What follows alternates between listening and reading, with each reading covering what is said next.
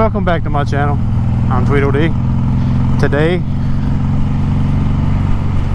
I was gonna upload a footage of what I'm about to do, but I had issues with the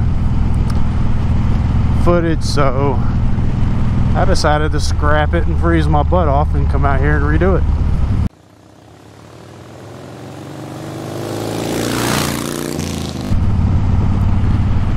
So I always see a lot about the Dragon and a bunch of other big name roads people want to ride, and Dragon is overrated in my opinion. I just have no intention of really going back to it. I may at one point, but with what I've been seeing on the old Facebook, because I'm kind of local to it, I see a bunch about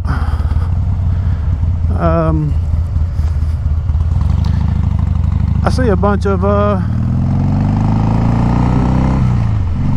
18-wheelers taking the road, getting stuck. Sports cars are always wrecking up there. Motorcyclists are always wrecking. It's just people getting a little bit overzealous, but I digress. Today I'm going to take y'all down a road that I live on, actually, and I never really thought about doing it, but I talked to my salesman about stuff that, you know, they like watching on there and all that, trying to get some different ideas from doing the same old that everybody else is doing. And he suggested this one, and I didn't even think about it because I live on this road. But it's Dutch Valley. It's Clinton addresses, but it's out in the country. And behind me, I just came from Oliver Springs.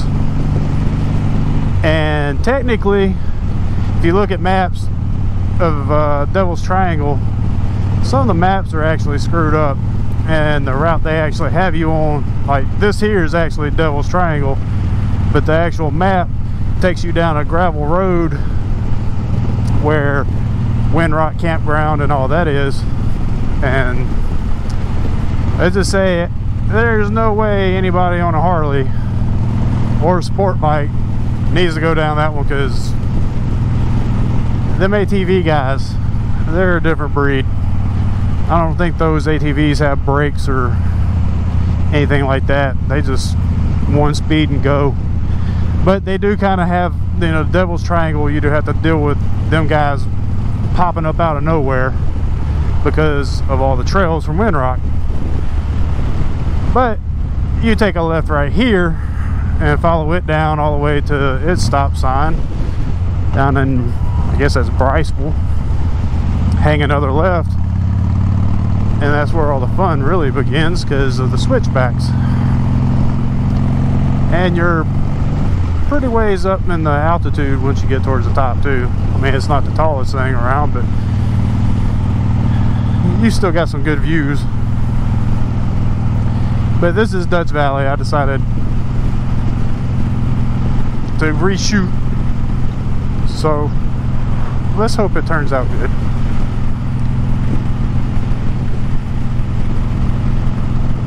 I'm originally from Mississippi.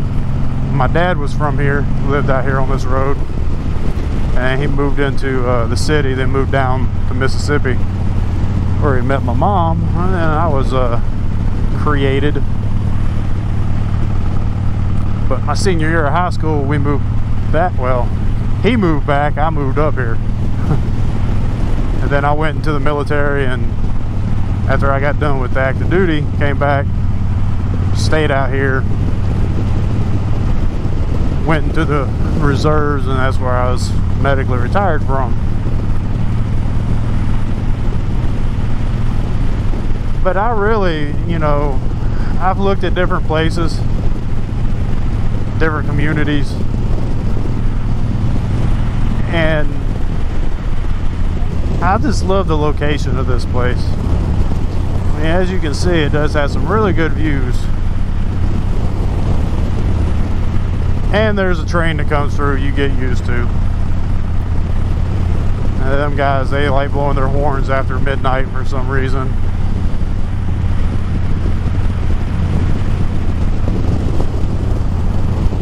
But the valley kind of through here goes wide, and it kind of chokes off a little bit. I honestly don't know if that's just from where people hadn't cleared out land to make it as wide, or it's just the way the terrain is. I think it's the terrain.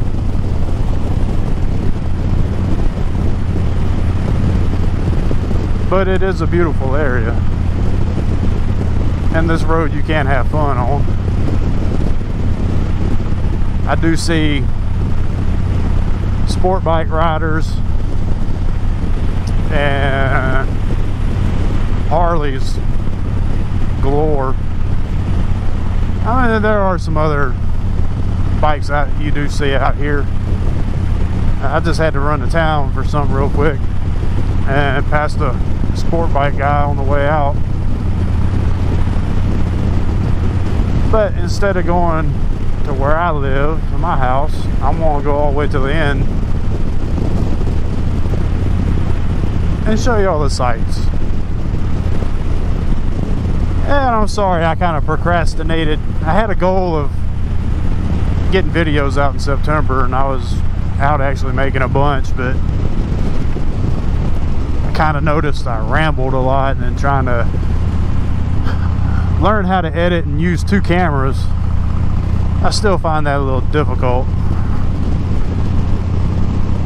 I'm gonna start playing with that a little more, because usually I have, like during the summer when I was filming, I was using my half shell and a wireless mic, and I'd have my 2 GoPros right here,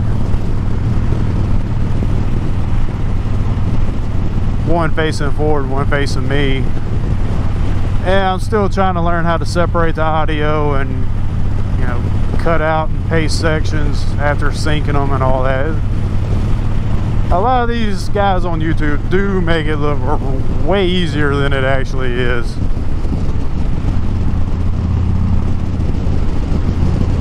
But I gotta learn. It's something new. This is something, I'm retired, so I don't have nothing to really do, so I figure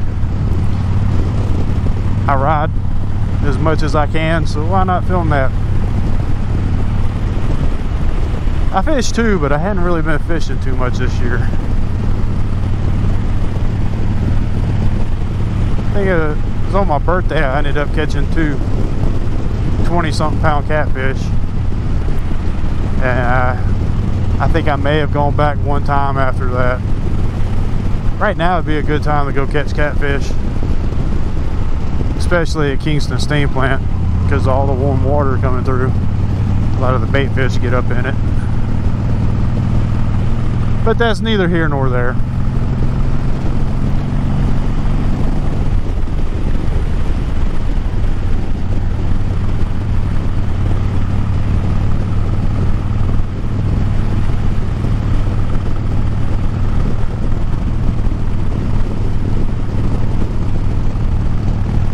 This is the part of the valley where I was talking about slimming down some.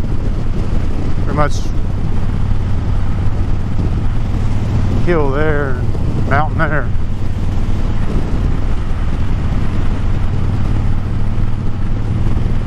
I have noticed the land values out here have gone up quite a bit, and that was before all the inflation hit.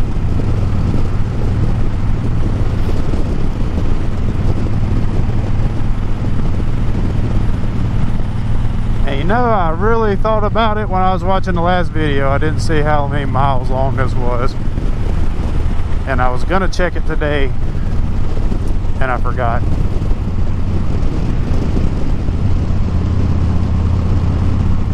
I feel like a jerk now because I forgot that. That'd be a good thing to know. And usually we don't have this stuff here going on with power people.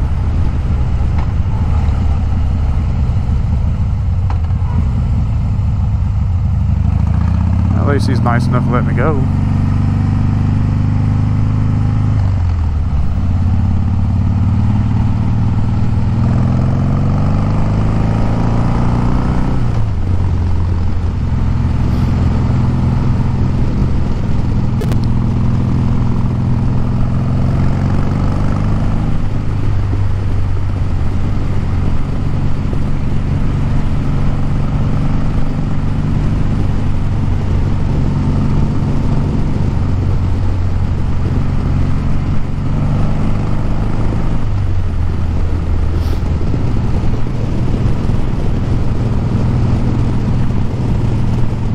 See how it all of a sudden just widens out real good.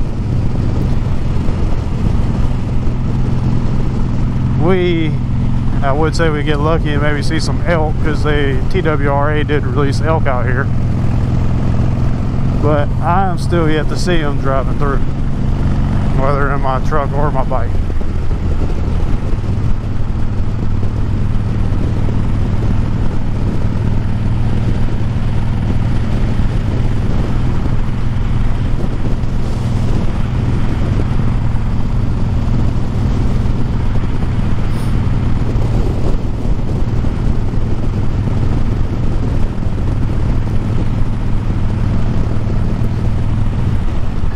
I think the weather people was wrong too. They said it's supposed to get to like 52, 53 degrees today. I checked my phone before I left the house. It was showing 48.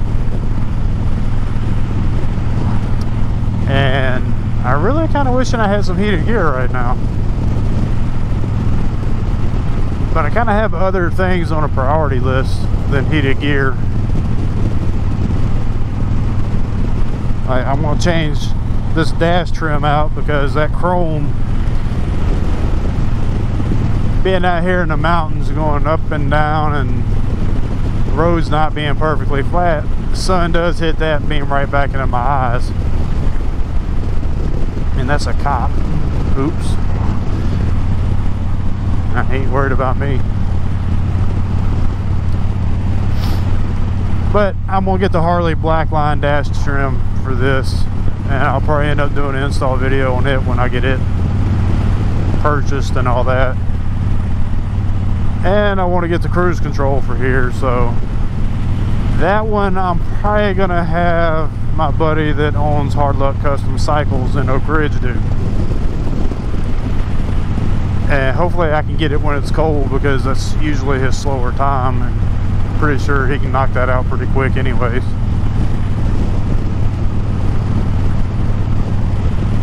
But another thing I want to get for it is the saddlebags, the Harley-Davidson saddlebags, the quick detach ones.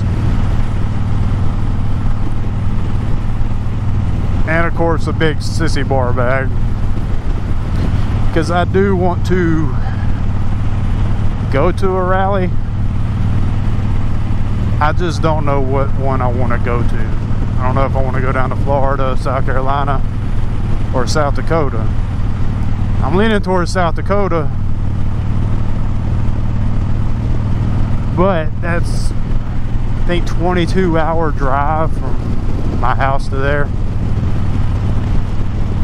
I don't know if my body can handle that on the bike, and I don't know if I'll be able to get my hands on an enclosed trailer.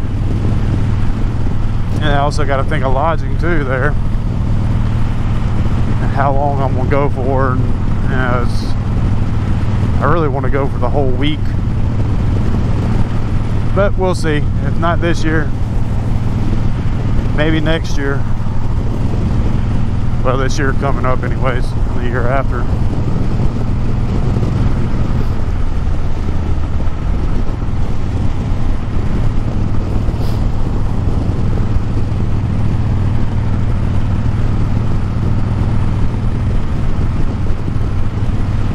Speed limit on this road's 45, and I think everybody pretty much does over that. I'm guilty of that in certain spots.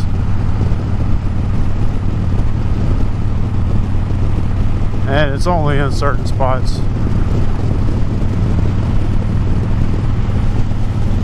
But it is what it is.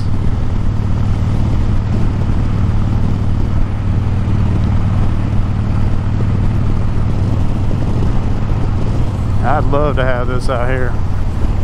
All that open land.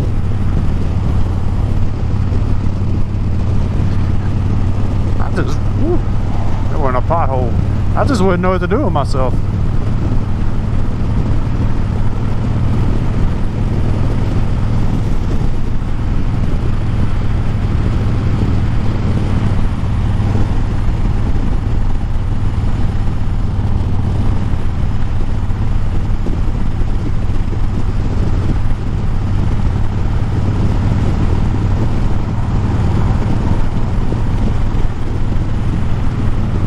I will say the one good thing about my breakout is the seat's right on top of the oil tank, so riding in cold weather, at least my butt stays nice and warm.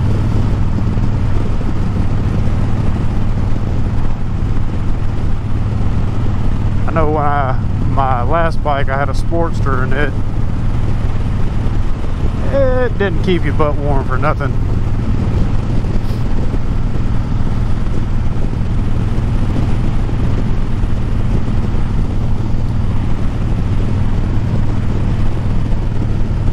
And right today I'm shooting for an edit-free video, with the exception of my intro.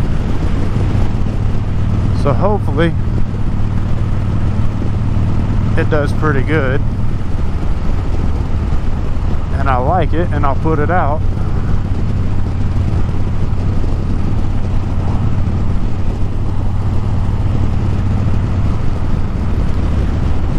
But I'm almost at the end of my route. As you can see, right down there where those cars are, the stop sign's just there. You can go left, go Lake City, right to go to Clinton. Both of them has really good twisty roads.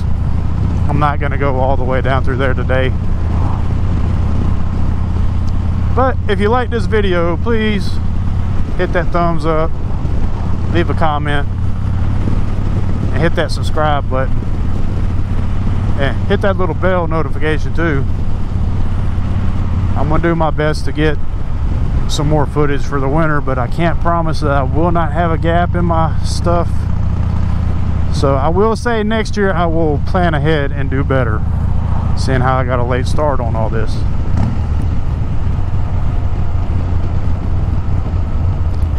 But I guess I'll see you on the next one.